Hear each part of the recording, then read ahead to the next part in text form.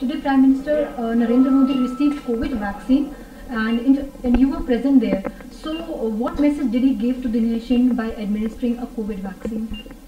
So today I think is a very important day and a very historic day in our country, because our Prime Minister came forward and took the vaccine when his turn came and showed the way to the nation that we should all come forward when our turn comes to take the vaccine. And I think this will really go a long way in getting over the issue of vaccine hesitancy. I would really request everyone who is now on the list, that is over the age of 60 years or with comorbidities and over the age of 45 years, to come forward, get themselves registered and take the vaccine, because this is the only way that we can really come out of the pandemic, get our mortality down, hospital admissions, keep them down, and also get our economy back, whether it is tourism, whether it is schools, colleges or other activities. All of this can restart once we have our the vaccination program in full swing. Secondly, he also took the vaccine which is made in India, Bharat Biotech, Covaxin, and showed that both vaccines are safe, both vaccines are efficacious, and we should come forward and take whatever vaccine is available in our vaccination site.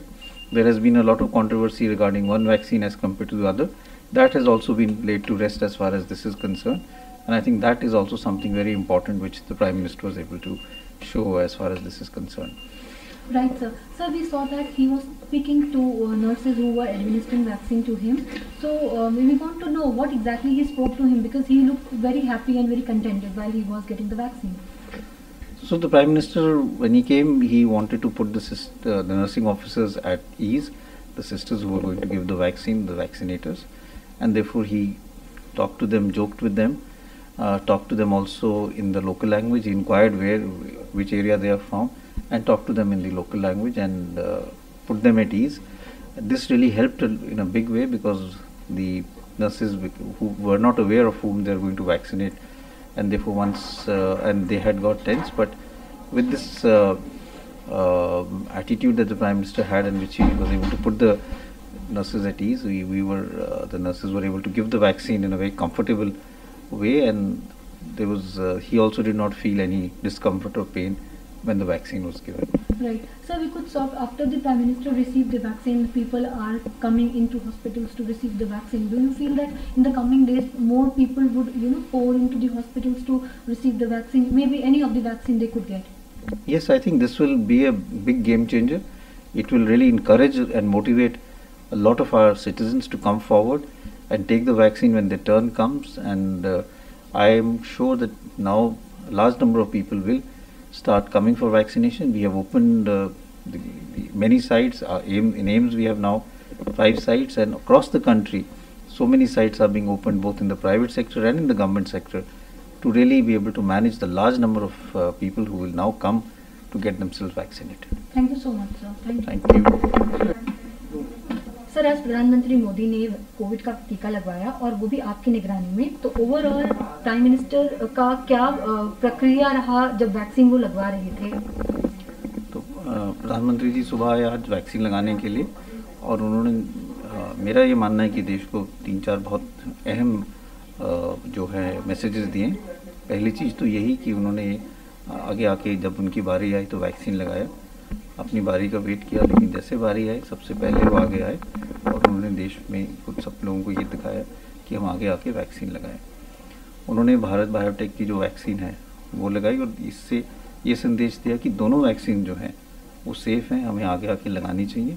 जो बीच में लोगों में शंका हो रही थी एक vaccine या दूसरी वैक्सीन को लेके, वो मेरे मानना है कि अब ख़त्म होनी चाहिए।